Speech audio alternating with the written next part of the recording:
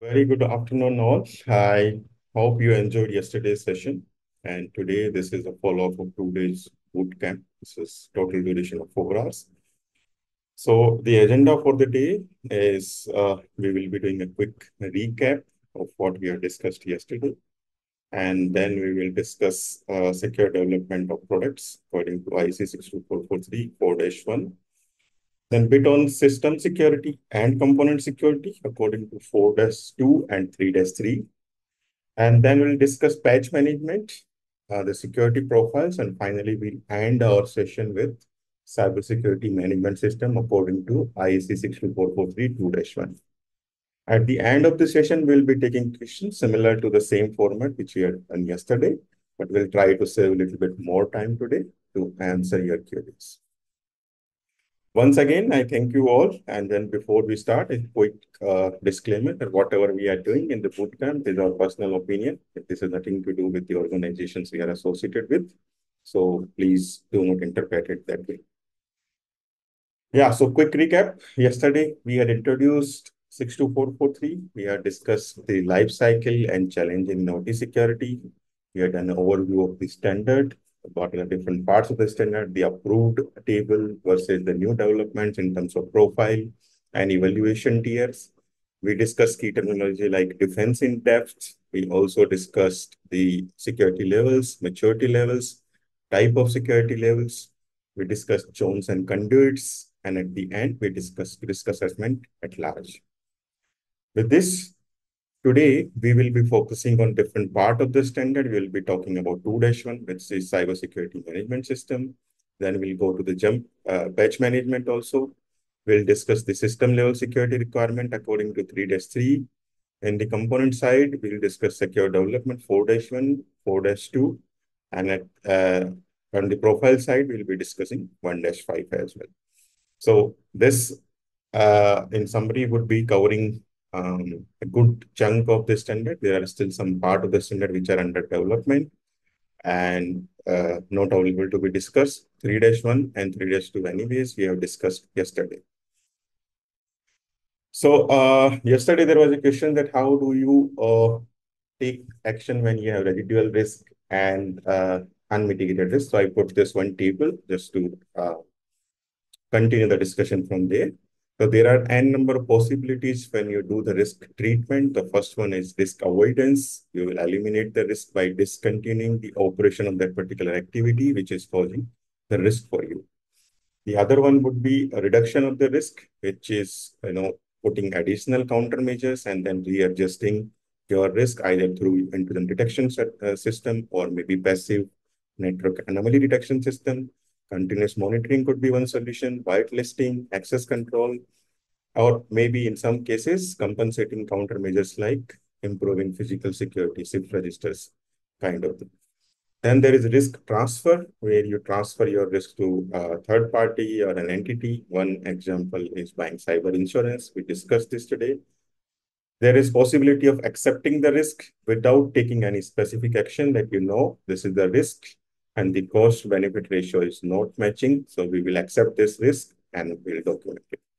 Finally, there is the possibility of risk sharing. If there are 2 or 3 different entities which are your stakeholder, then you can transfer the risk to your stakeholders. There could be example of managed services in your organization, and then you transfer those risks to the managed service providers. Now we'll jump to secure development of the product. In last few years, you see secure development is a very good focus for different entities. As BOM and all are the global talk now that the governments, the standard development organization, they have been continuously asking that the OEMs and the product developers need to be transparent in their methodology of product development. So 62443 4-1 actually gives you different goals. First primary goal is to implement secure by design concept, and it also ensures defense in depth. All these activities, they are spread across the entire life cycle of development, and it also ensures that security features of the product are applied correctly and they maintain the security consistently. It is not like that you will implement the security now and it will not work in the next version itself. So you see that one of the things which these kind of product and industrial control system product is frequent refreshes of the firmwares. So the primary goal of 4-1 that whenever you upgrade the firmware or something like that, the feature should not be disabled and the feature should also remain secure enough so that you are confident that your product is not getting downgraded in terms of the risk that they are posing. Apart from these primary goals, there are some secondary goals which addresses the specific security needs of the integrators and the maintenance contractors. Since we know that in the uh, industrial automation and control system, yesterday we discussed, and there are 4 different types of stakeholder: asset owners, system integrators, maintenance providers, and OEMs. So the standard actually focuses on the security requirements and the responsibility for integrator and maintenance providers as well. One another aspect of 4-1 is emphasis on developing a strong documentation, supporting the patch management, and also providing proactive communication to the stakeholders about the vulnerabilities. We will talk about this specific communication requirement when we discuss the 2-3 patch management part as well. Secure development lifecycle is actually driven from the secure development or the life cycle model of the software development. And all these different phases also apply to security of the product as well. In secure development life cycle, there are introduction of security specific consideration over and above the functional requirement of the software development. It will address not only the secure development of the product and system, but it will also focus on compliance requirement that may be set by specific government entity or specific sector. So they are basically providing development of security upfront. Initially, SDLC, software development lifecycle, was for softwares, and also sometimes applicable to embedded products and hardwares, but the recently in IECs, they are also applicable to secure development. So the standard basically talks about 8 different practices, and these practices are designed with defense in depth concept. At the outset or the outer layer is the security management, which is basically the program. How would you manage the overall security throughout the life cycle? What would be the scope of security for a product? What would be the people, the different roles, the requirement of doing a third-party component analysis? All of that is part of the security management. Then there is another concentric circle, which has 5 different practices. One of them is specification of security requirement according to that one particular product that you are developing. Next one is security by design. Implementation of security in a secure way. We have next to it is security verification and validation. So that testing is also an integral part of product development. Then we have security related issue management. It could be like release of patch. Some independent security practitioner might find a vulnerability. He will report it to the organization, and the organization might need to acknowledge it, find a patch, provide a compensating countermeasure. All of that is part of practices. Then there is process of security update management. This also relates to the patch management and the responsibility of OEM. And finally, security guideline. All of them follow best practices according to security development lifecycle. And since it's a policy and procedure requirement, the maturity levels which are given in 2-4 part of 62443, those maturity level will be applicable to this particular step. Bit deep about those practices. The first practices that we have seen is security management. Under the security management, there are 13 different requirements, starting from the development process, identification of the responsibilities, then identification of the applicability of security requirement, what are the security expertise that are required, scoping the process, excuse me, the file integrity requirement, like how would you do code signing when you are developing a product or an firmware. Security of the development environment. So within the organization, if there is a development of firmware, software, or application, what is the security that you're providing? It will also include DevSecOps or something like that. There is a possibility that you're signing your code, and for this, you might require security of your uh, public key infrastructure or your private keys. So that is also part of your security management. There may be third parties. You are using some components. As BOM, for example, is the requirement that is driven here. So you need to have continuous monitoring of those components. It's under SEM9. Then the custom development and third party is maybe sometimes you require that a part of your firmware or application requires to be developed by third party. So how would you secure that? And how do you manage them? It's part of SM10. Then addressing and assessing security-related issues, process verification, and finally, continuous improvement. So you can see this is basically entire cybersecurity program, correlatable according to the policies and procedure, which you might see either in 2-1 and 27,001 as well, basically the entire security program. Similarly, there are other practices. The first one, program management, was the largest one. There were 13 different requirements out there, but in the remaining practices, there are different requirements. For example, like security requirement, SR has 5 different requirements. There you have requirement for product security context. So you need to do threat modeling of the product and you need to identify the product security requirements and then security requirement reviews as well. Then you get into the security designing phase, security implementation, verification of it, management of the product, and finally, management of update. And at the end of this, you'll maintain the communication with your stakeholder for giving secure guidelines. This is one example of a certificate of 2-1. Maybe I'll slightly zoom it out so that you can see. I have also put up the link and you can see how these certifications are given.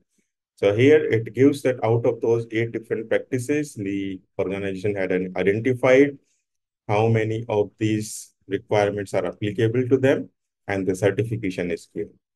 So apart from the security management for this particular development factory, all were applicable except one in security management. And the certification was given with maturity level 4 for this particular plant. Or maybe it could be a specific product development certification as well.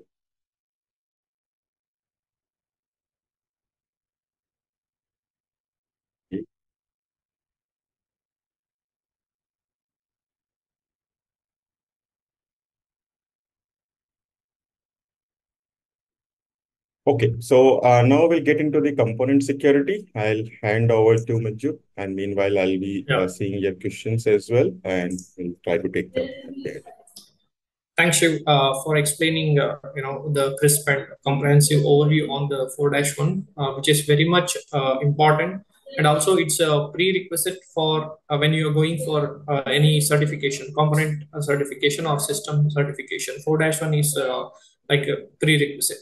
So when you get the certification, if you look at closely, it is clearly written that you have already complying to SDLC process defined in the 62443 4-1 standard. Okay, so now we will talk about the component security and what are the components that we cover under 4-2. Okay, can we move to next slide, Shiv? Yes. So see, the 4-2 talks about your the technical security requirements for your IACS components. So components are nothing but your products used in the industrial automation and control system environment. Basically, we talk about 4 main types according to this standard.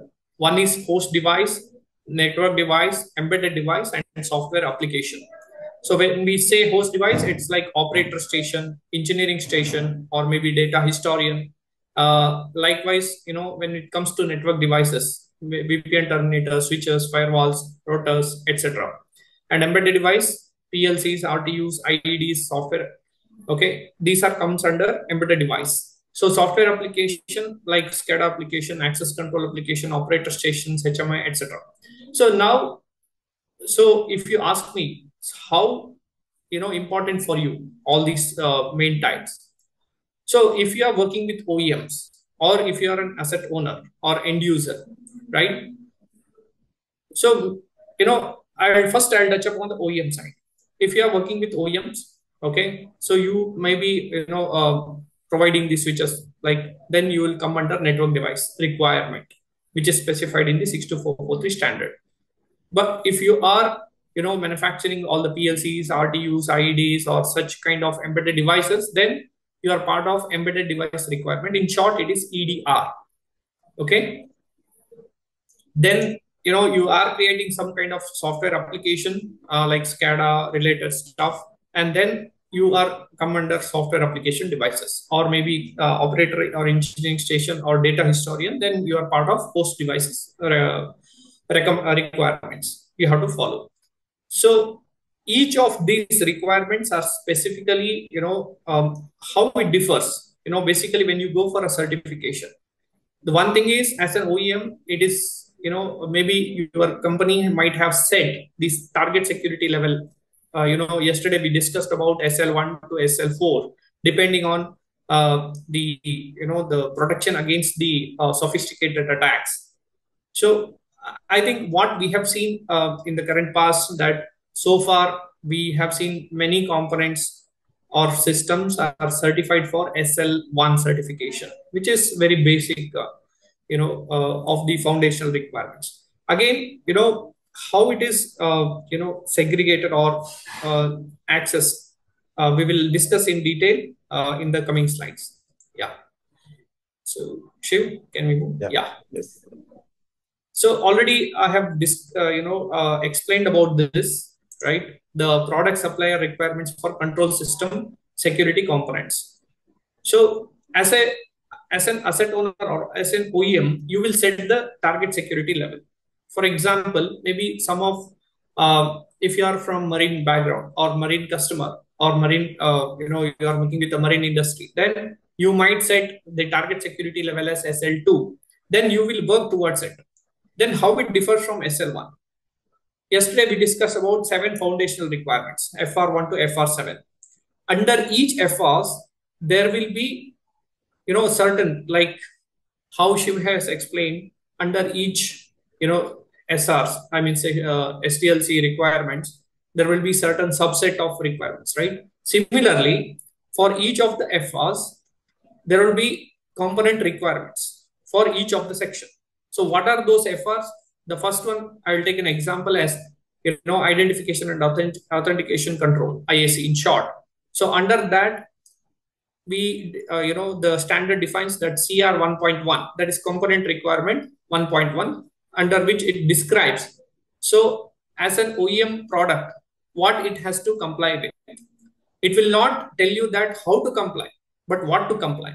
So that is most important, because you might, for example, if I want to take, the standard says that you have to use encryption, but it is up to you which kind of encryption that you want to use. There will be definitely some rationale, and the supporting document, supporting guidance is defined in the standard. But still, it is up to your convenience that how far you want to secure it. And then there will be, the certifying body who will verify all such things. So if you are falling under the category of network devices, yeah, this is what, yeah, we can move ahead, Shiv.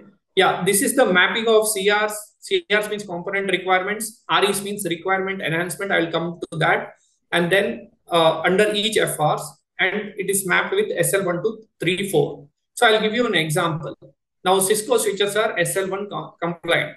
Okay, when you are looking for a project in a project that you are, you are using Cisco switches, but whether it is compliant, as per your compliance, it has to comply with SL1. That means for you under FR1, CR 1.1 is holds good, but RE1 and RE2, which talks about unique identification and multi-factor authentication, that is not required under SL1. But whereas if you are falling under SL2, or if you are aiming for SL2 or SL3, SL4, so on, Then RE1 and RE2 is old school. So it's a, the screenshot what we have displayed here, it's from the annexure, okay, from the 4-2. So it is a ready-made, annexure where you can just copy these things into an Excel sheet, create your all the, FR1 to FR7. You list down under each FR, you list down all the CR and REs, everything. And if you are aiming for SL1, then okay, filter out only the tick mark under SL1. Then against each of that, it is not necessary that you have to take all the description. That is just for your reference. So in short, maybe you can list down and you make a compliance verification chart. So this helps you as a consultant as well when you are going for a consulting of whether the product is really certified for 4-1. Then even you can use the same Excel file or same annexure, I would say. So yeah, can we move? Yes. Yeah. So this is what, as I told you, under FR, there will be multiple CRs like CR1, 1.1, 1.2, 1.3, 1.4, like that CR 1.13 or 1.4. So, and FR2, again, which has some sub requirements. So it defines as CR. So why this CR? It's a component requirement. Here, one catch is there. Suppose if you are from, like a manufacturer, switch manufacturer or network device manufacturer, then you have to, keep an emphasis on these NDRs. NDRs means network device requirement. So in the annexure, if you look at the, SRs and REs column, where CR, if you see now under CR 1.5, RE1 is there and NDR 1.6. So likewise, you will have EDR 1.6 if it is applicable. Likewise, you will have HDR 1.6. Suppose if it is not there, then it is not applicable for your devices or component. So this is the most important part when you map this into Excel sheet. Okay. And then now if you see, yeah, this is what I wanted to explain. So this, if you go through the standard, you will see the foundational requirement first, like identity and access management. And then under that, you will have the purpose and what is the capability of security level. What is the capability? Capability of your component, which is capable, like whether it is capable of handling SL1 related, requirements or SL2 or SL3 or SL4. Likewise, and they have given the rationale also for each of these, foundational requirements, as well as the subcategory component requirements like CR 1.1, 1.2, 1.3, so and forth. And this, under each of the component requirement, there is a requirement subsection heading and the rational and supplemental guidelines and the requirement enhancement, that is REs. Okay. For each of the category, they have written what is that you need to, require to achieve this certification or to meet those security requirements. Yeah. So, I mean, this is just for a guidance that they have given. It will not tell you that how to achieve those. It will tell you, okay, what has to be there in your product. So that is what is important. Can we move to the next slide? I'll show you. Yeah. So this is a screenshot from we have taken from 62443 standard. This is how it looks like. This is a glimpse of how it look. We have just mapped it. Under FR1, if you see, there is the purpose and the SLC descriptions, and then the rationale, and then see under CR 1.1, they have written as a requirement. Okay, what that you need to comply. And also some of the supplement guidelines also they have given. So it is better that, when you do this, exercise, always you go back and refer, because many a times, we hear from people through LinkedIn or somewhere, they want somebody's help to understand this component requirements to map to their components. Okay, recently, I think a few months back, that one of the company contacted me to map this component security, but they are from IIoT related stuff. But when you look at this EDR SDR, there was no mentioning of IIoT. So then when we talk about IIoT, thing, even the same 4-2 standard is applicable, because that IIoT components also part of 4-2, and the ISA secure certification scheme has involved such IIoT component also into 4-2 scheme. Can we move to the next slide, please? Yeah. So this is one of the sample, the component security which Siemens has achieved, that is grid pass. So one of the screenshot that, the component security, you can see that the green highlighted columns like security level 1, 2, 3, 4. That means under the data confidentiality, the Siemens SICAM grid pass is CR 4.1 is achieved. They can achieve up to SL4. CR 4.2 they can achieve up to SL4. And similarly, there is no RE12. It is red. That is meant not implemented. So what does that mean is, so if any of the CR which is not comply with SL4, for example, I have explained CR 1.1 to 1.13 and like other FRs. So in that case, some of the FRs you are complying with SL4, some of the FRs you are not complying with SL4 or maybe SL2.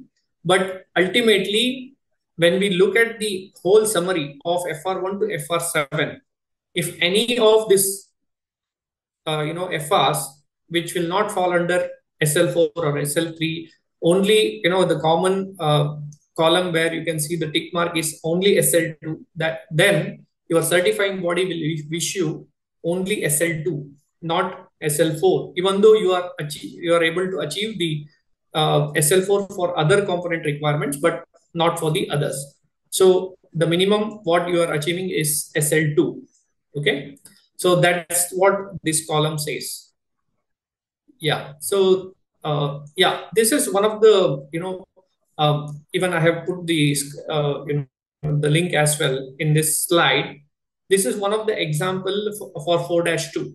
Okay, how this is from the Cisco switch, Cisco example. How Cisco is achieving this CR 1.1, 1.2, 1.3. If you want to understand how they are achieving, what are they considering? So this is the example that we have taken. We will share you the link, so you go through the link and understand how they have explained. For example, under the identification and the access control, so they are able to achieve the multi-factor authentication as well. How they are achieving? They have the technology like Cisco ISC. They have, okay, that is the service engine. They have identity service engine, and then they have cyber vision. They have secure firewall. Not to mention, we are taking example which is available in the public. It's not to endorse any such like we are also seeing some of the example from Fortinet. As because of the time constraint, we are just taking the Cisco example, and it's not that. And in some of the Hirschman switches also and Fortinet, and there are many other switches which are compliant for 62443 nowadays because of the the competitive world, and everybody started jumping into the 62443, which is actually compliant and it's a requirement for any OT security vendors. Okay, so this is one such example how they are achieving the FR1. Okay, so can we move the next slide? So this is how they are achieving through ISE, that is the identification service engine. So the ALIS has requested for the the identification through PLCs as well. So this flow you can understand. This is just to give you a glimpse how internally you can be prepared yourself to achieve those comply to this CRs. Okay, so we have given the PDF as well, PDF link. So when we share, you can go through that. Yeah. Yes. Now coming back to, now we have learned all these things 4-2, but for me, why does it matter? What I will do with this information? If you are working with OEM, tomorrow you get a project you have to work on, saying that your company has assigned you a work that our product should be certified with SL1, for example, or SL2. Then who will approve it? Who whom I should approach? It's not everybody who can certify your component. Please be aware. If somebody comes and tell you that okay, we can certify your components, that's not true. So ISA Secure Organization has the certification scheme, and under them there are certain certifying bodies like Exida, TUV, and there are TUV Sud, TUV Renland, and there are many other maybe some 6 7. If you go to ISA or secure.org, you will get more information on this. What is the certification scheme? So there are the 4 5 types of certification scheme provided by the ISA Secure. One is component security assurance, that is CSA. So CSA means whatever we have discussed so far, those are comes under component security assurance.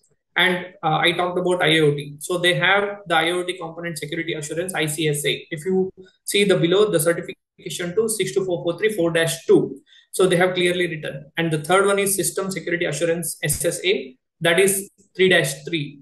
So that we will discuss in the coming slides when we touch upon the system level. And then security development lifecycle assurance, that is SDLA assurance. Okay, that means you have to comply for the SDLC process defined in the 4-1. And just to note that for this, to get the CSA or ICSA or SSA, your SDLA is prerequisite, that is mandatory. So once you have achieved that, then only the certifying bodies like Exida, TUVs, there are many other certifying bodies will go ahead with the CSA or SSA or ICSA for that matter. Okay, please remember this. So how do they verify? Is there are some certain steps which they follow. I'll just give you a glimpse of it so that you can understand it better. So initially, since we talk about security development lifecycle, you have the product security team where they understand while developing the applications relevant to the industrial automation and control system. Security is by default you are including in your design. Okay, you have to perform a lot of vulnerability assessments, pen testing, and some first testing. Many when you go back to the CSA documentation, there is a checklist where you need to follow certain things, and it will be you have to do a lot many work. Yesterday, I think some of you were asking about threat modeling and risk assessment. All this will be part of this certification scheme. Okay, the companies will ask, I mean, the certifying body will ask all these, the evidences that you are doing. You are testing internally as well. Not only security point of view, some functionality tests as well. Okay, so this is how, and you have to show the evidences. And then once you show the evidence, and then if they agree, and you need to demonstrate online, or maybe they can take your they will sign an NDA, they will take your product or software, or maybe you can show it online with the consent, and then they will verify it. So once everything is done, and then you can easily achieve your certification.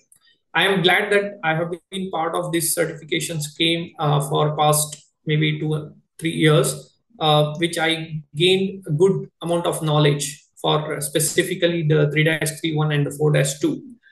So 4-2, I worked much. So if you have any questions, maybe I can take it up later, or maybe you can connect with me on LinkedIn. You can put it in the chat box.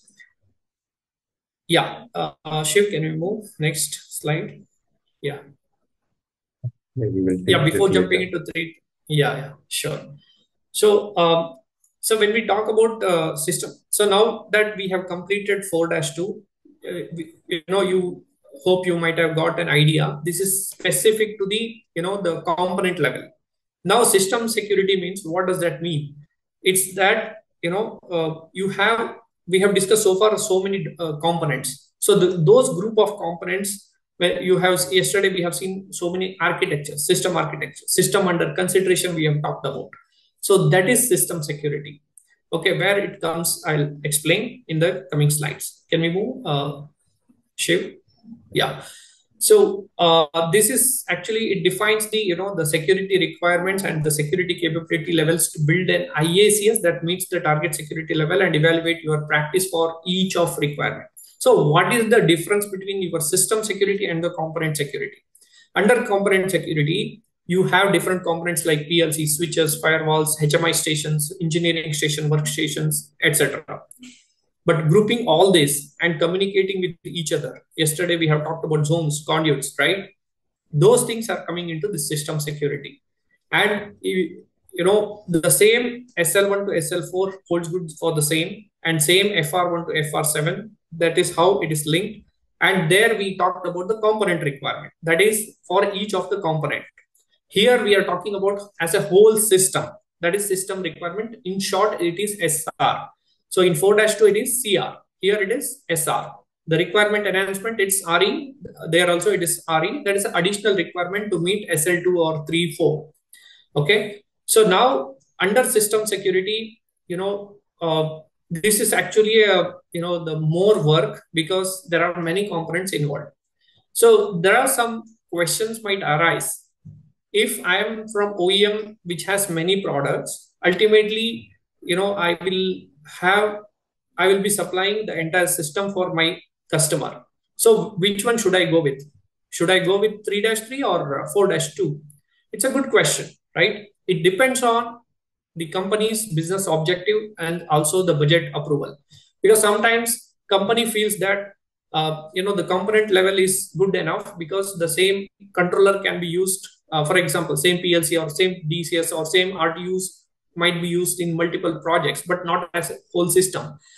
Because in us, for OEMs, sometimes it is difficult to sell the whole system, right?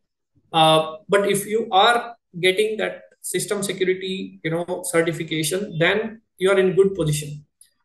But the only concern is, let us say in system security, you have different components as we discussed. What if my PLC got updated to the next level?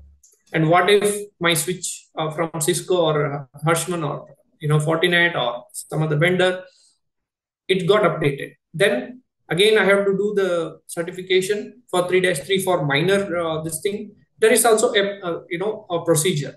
So that's why when we want to decide whether should I go with the system security or component security, depends on what kind of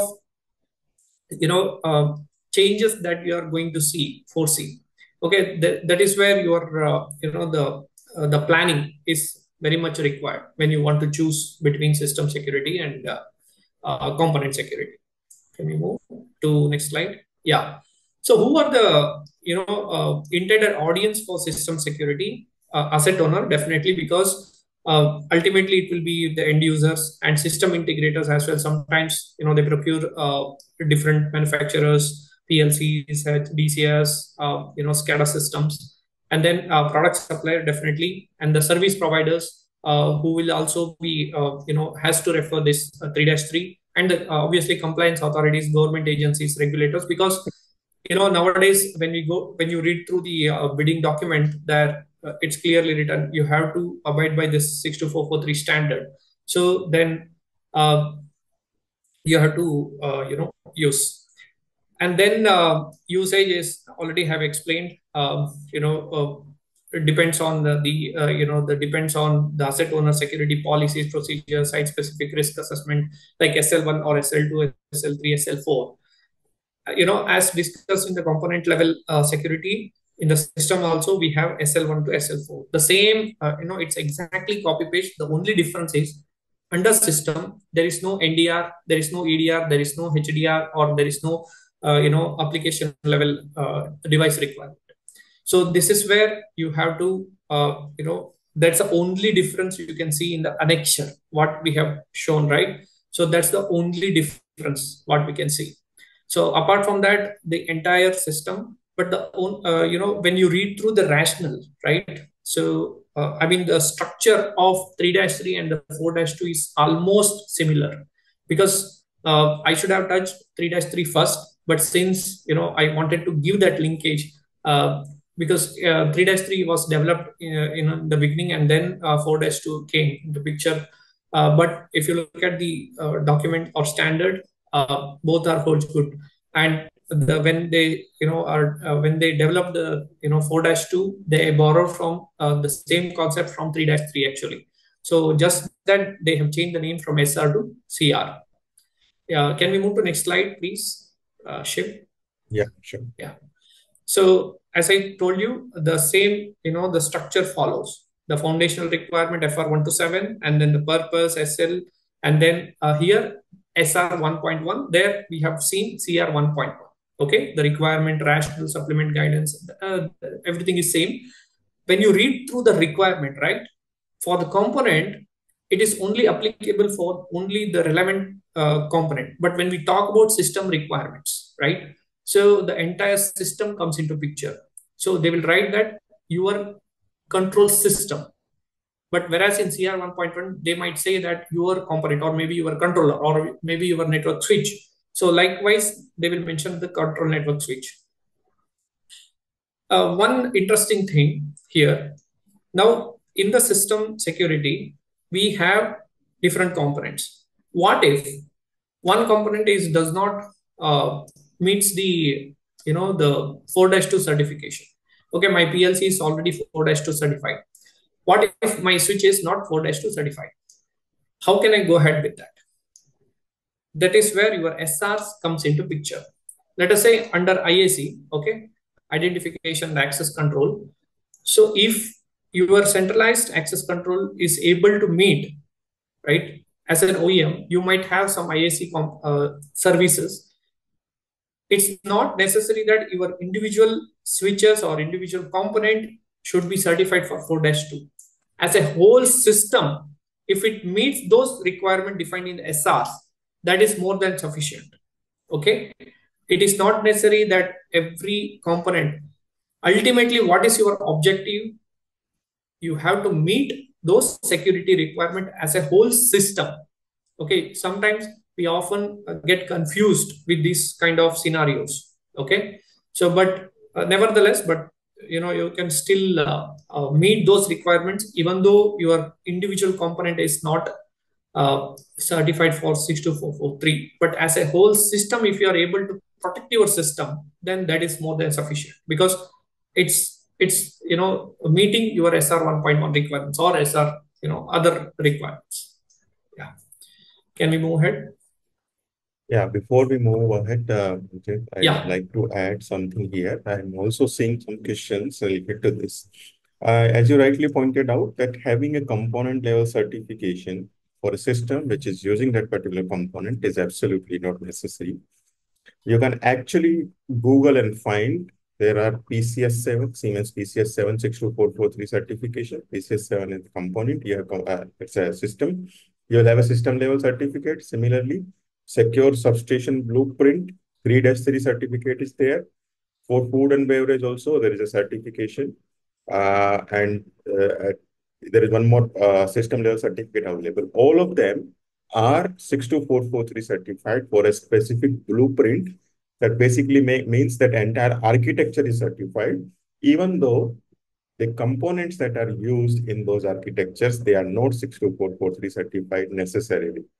Like if you see an ideal situation, that you would assume that every single component that I'm using in a system should be 62443 certified as well. But that's not the necessity. I'll give you an example. Why it is not the necessity is, let's say you want security level 4 compliance for your identification and authentication control, which basically tells that you need to have two-factor authentication for all of your system and the components. So you have a network switch. Now, switch might not have the capability in itself. What you can do, the switch might have a radius integration capability. You will put Active Directory on controller, a radius on it, and the radius will authenticate through two different two-factor authentication. At the system level, you're achieving it, but the component level, you might not have that capability implemented. So that is why it makes more sense to do a system level certification and system level work for doing 62443 compliance rather than focusing more on the component level. Okay, now over to you. Yeah. So yeah, I think we have already explained this. This is just an example how it looks like. Like in the component we already covered. So if you can read out this, what explains this SR 1.1 requirement. So here, if you see, it says that the control system shall provide the capability to identify and authenticate all human users. So the one thing to notify is, it will not dictate you that how to achieve those. It is not dictating that what to achieve. So it is written. So it's up to your organization to how to achieve them. That's it. Yeah.